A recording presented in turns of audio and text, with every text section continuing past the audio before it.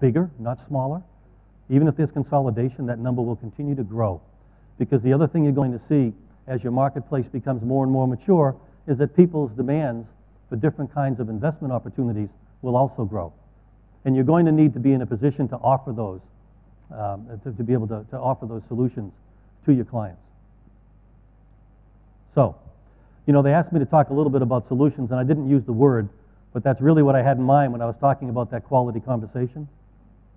Okay, I do think which will never be dead, but I think it's going to be increasingly difficult to make a living as a purely transaction-based person. Now, if that's what you do, please don't take offense. I don't think you do anything wrong. Okay, I love salespeople of all types. I've grown up around them my whole life. But all of our needs and all of our goals need to be aligned. So mine need to be aligned with you both financially and in what we offer, me as a manufacturer, y'all with your client. You need to be paid fairly, but they need to be charged fairly and treated fairly. And you're going to see that happen. So you will see a convergence of pricing. When I started in the mutual fund industry, I don't know what it is in this market here. Forgive me for not finding out. But every single mutual fund purchase paid at least 8.75% upfront sales charge.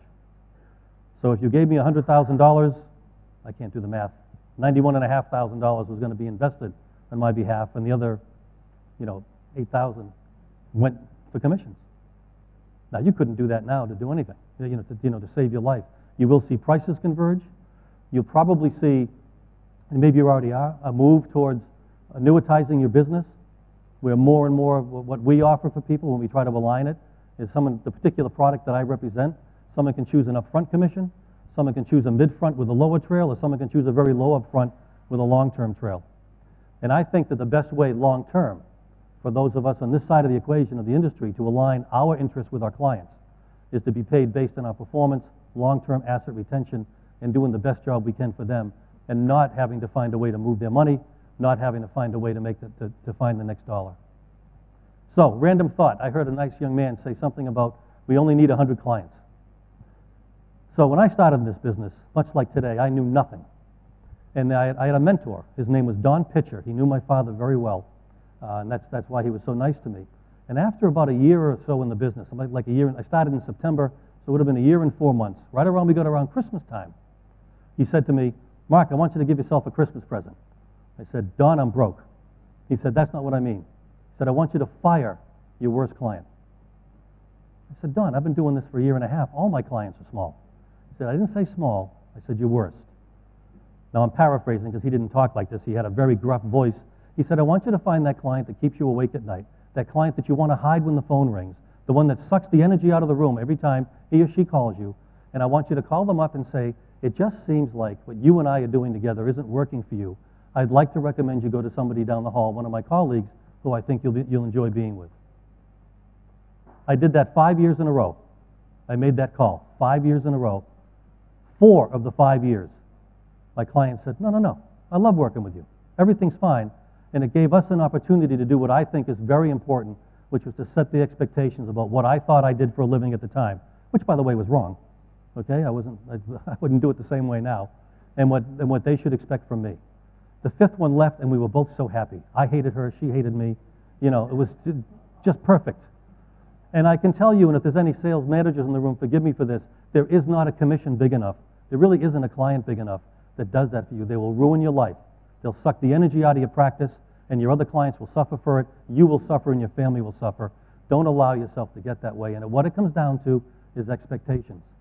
If you agree with what I'm saying here, if you agree with what I'm saying, and that our job is to have that quality conversation about goals, dreams, aspirations, risk tolerance, time frame, what keeps them awake at night, what they want to accomplish, you tell them, that's what I do. You tell them, my job is to protect you against yourself. And when the market takes a hiccup, and it will, I promise you there'll be a Wednesday, and you're going to wake up and your portfolio is worth less than what it was on Tuesday. Okay, it's going to be my job to make sure that you don't make short-term decisions that are going to affect your long-term financial future. And by the way, conversely, when things are going particularly well in an asset class, I'm not going to allow you to pour more money into it. Do we agree? And I know people actually write this out, or something like this. I never did that. Write this out. Do we agree? Set those expectations. Make them your clients for life. And as they get rich, you'll get richer. and you'll do better. There's only a couple ways to get rich, and the only one I can think of that's legal is slowly.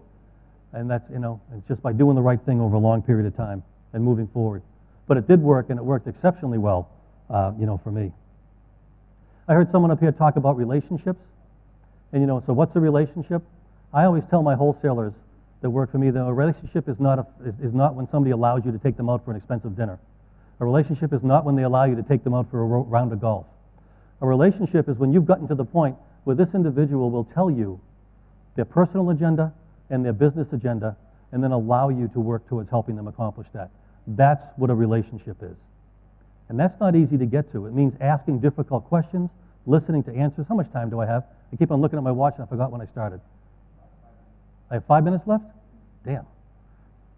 So anyway, that's what a relationship is for me, is when you go through that. So set that agenda, set those expectations, and stay with them. Before I forget, I want to give you my one sales idea. Okay, I've been using the sales idea around the world for, I don't know, 10, 15 years, maybe more than that. I don't think I made it up, but I can't remember who I stole it from, so I'm going to take complete and utter credit. There was a study done by a large U.S. wirehouse about how most of their advisors, they were brokers really, closed their interviews. And how they closed their interviews was some semblance of, what do you think? Right? That's how they closed it. And we all know why we do that, because we don't want the no. So if we don't say, give me a yes or no, and we say, what do we think? That's what we get. So I want you to put yourself in a different situation. That you can remember that you go see your physician, and you tell your physician things you may not tell your husband or your wife. You're not feeling good. They look at you at places nobody else sees. They touch you in places nobody else touches you. They go back and they do a bevy of tests. They come back with those tests, and they have this great write-up of what's wrong with you, okay? And then a great write-up of maybe what might make you feel better. And when they're all said and done, your physician says to you, so Mark, what do you think? My answer is, I think I need a new physician. If you get somebody to tell you about their goals and their dreams and their aspirations, where their money is, at least some of it, what they want to accomplish with that money, what frightens them, what keeps them awake at night, and what might make them comfortable to move forward, they are not looking for you, no matter what you think, to ask them what they think. So I'm going to give you another question to ask, because we're still all afraid of the no. And I can and if you know, culturally I can't guarantee it because I just don't know your culture that well. But I think it'll work because it's worked everywhere else. Okay? Now, this is another question which standing up here seems real easy to ask. And it'll take you a while to get used to it. But if you do it, I promise you it will change your life. In fact, I used this on my wife and kids for years till my wife figured it out. When you're done, what I want you to do is look your client in the face and say, do you know what it is I think you should do? Let me repeat it. Robbie, do you know what it is I think you should do? There's almost only one possible answer to that question, and that is no, Mark, what? And it puts you in a position that you were not in before you asked that question. Psychologically, emotionally, your client has given you permission to at least tell him or her or them what it is you think they should do. I cannot promise you they'll do it, but I can promise you that if you use that at the end of your interviews, if I had a card, I'd give it to all of you, because I ask this all the time. Do it 10 times and tell me what happens the 10 times. You do it 10 times, I promise you it'll change your life as a, forgive the expression, but I happen to love them because I am one, salesman or saleswoman. Okay? It will change your life. It'll really work well. So, with that, I somehow got off track and I didn't really talk too much about platforms. I hope that's okay. But like I said, I think what I think about platforms is pretty immaterial. What's going to happen is going to happen, no matter what we think up here. What will happen is your clients will become, in their mind's eye, more sophisticated. They will become more cost conscious. You need to be on a system and a platform that allows you to allow your interests with theirs. That's terribly important. And you need to make sure that you're with manufacturers that allow you to allow their interests with yours and your clients. And as you're a growing nascent, you're not nascent, but as you're growing and developing, if you will, industry, there will be some hiccups in that process. There will be decisions you'll have to make. And then when the market becomes mature enough, everybody pretty much converges to where they have to be, and your decision will be what kind of an advisor do I want to be within that context. So with that, I will thank you for your kind attention. That went by very quickly for me, probably a long time for you, but it's the favorite part of the trip I had here. It's my first trip to India, by the way, So all the traveling I do. So thanks everybody for the hospitality. Anybody have any questions? Or want to challenge? Yes, sir.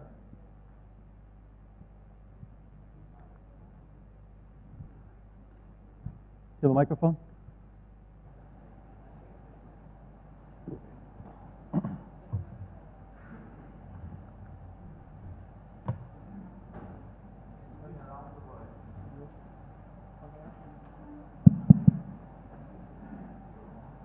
I think it's on. You've been around the world, you've been seeing various investors of different continents and countries.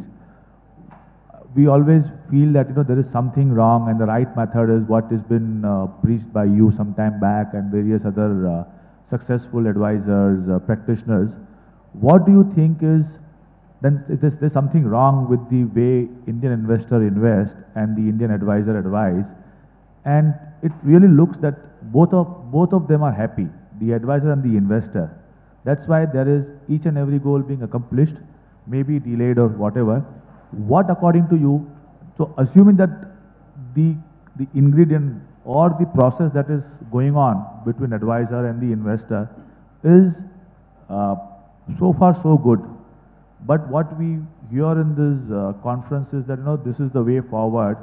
What according to you is the basic thing which is there among Indians, their nature, characteristics, that their goals are achieved even with this so-called traditional, not relevant, we don't respect asset allocation today in India yet. We don't respect what? Asset allocation. Asset allocation. Central location? Asset allocation. Asset allocation. So what do you think is there in Indians that goals are still achieved? I heard most of that, except I didn't hear the very end. What do I think? What? The one? Repeat the best. What about it? So let me give you an example, okay, and then Have you got the question right? I'm sorry? Have you got the question right? Okay, what I'm trying to get at is that in many conferences we talk about asset allocation, okay, scientific way of appraising, creating portfolios, Yep. linking to a goal. I am saying each and every Indian have been able to successfully achieve their goals with the same set of advisors who are doing business, practicing with their old traditional ideas, okay, and tools. What do you think, which is different in the Indian investors that is not with the overseas investors, that their goals are been achieved today also? So what is the difference? What do I think is different about the Indian investor? Yeah. So I will give you a quick example. Is that the product that I represent, the number one location of the individuals who purchase my product are Mexicans. The number two are non-resident Indians. And about 70% of the non-resident Indians that own the investment product that I represent use asset allocation model. So my personal experience is there is no difference. Now, that may be a virtue of the platform and the product that we put together that makes asset allocation easy. We have models that are in there. We automatically rebalance, et cetera. That might have something to do with it, but I don't know. By the way, I want to make one thing clear, is that I don't think enough people anywhere in the world do enough asset allocation. People don't like it. It's boring. They feel like they're missing opportunities. Some people that lived through the crisis say it didn't work in the crisis, but if you take a look, it really did. If you take a look at diversified portfolios and what they did versus almost any single asset class, except for maybe cash. So I don't see a big difference. It usually comes down to sort of as the market maturates and more and more of that information starts to get out there, and people like you start to talk about it. And it is, and I think I said this. If I didn't, I'm going to say it now. If I can use an American colloquialism, it ain't easy. It's not easy to get our clients to look that way, but it is the best way. And asset allocation has a broad meaning, and I didn't get into it on purpose. There'll be some people here who love modern portfolio theory. There'll be some people that'll use another different black box. There'll be some that'll do it on their own, which, by the way, is better than not doing it at all by far. Once you have that conversation about the goals and the dreams and the aspirations, and you're going to decide this is how much equity we're comfortable with, this is how much fixed income we're comfortable with, and this is, the regions and the types of mutual funds we want, and to be on the right platform that allows you to make those decisions is important. The danger of a platform, by the way, is that your client may want to change their mind before they should. And I always get arguments about this, that's why I'm saving it for the very end, is that, in my view, the only reason to change your asset allocation is because your life situation has changed. It is never the markets. Now that's an absolute statement that's probably not absolutely true, but it's true so much of the time. If you live that way, you and your clients will be much better off than if you try to guess, as to when those disadvantages are. It's the way I live, by the way. I'm 60 years old. I have not changed my asset allocation for 8 years now. I look at my portfolio twice a year, drives my wife crazy. Look at it once because my advisor, yes, I don't do it myself. My advisor makes me, and once because the tax man makes me. The only time I look at it. And I sleep much better than most of my friends. All right, I think I probably went over. Thank you. Be on the dais, sir. Thank you, Mr. Mark. I'm hearing you for the second time. Yesterday, you kept awake everybody in CII meet immediately after lunch, and today after tea. What do you think, Mr. Mark? What do you think? You ask me to ask the question always, what do you think? No. You know what it is I think you should do? So now I ask Bhatia ji to come on dais and honor Mr. Mark. Bhatia ji? Yes. Do you know what we have to do now? Clap. So I have taken your both the questions. You've taken Your both the questions. Oh, good.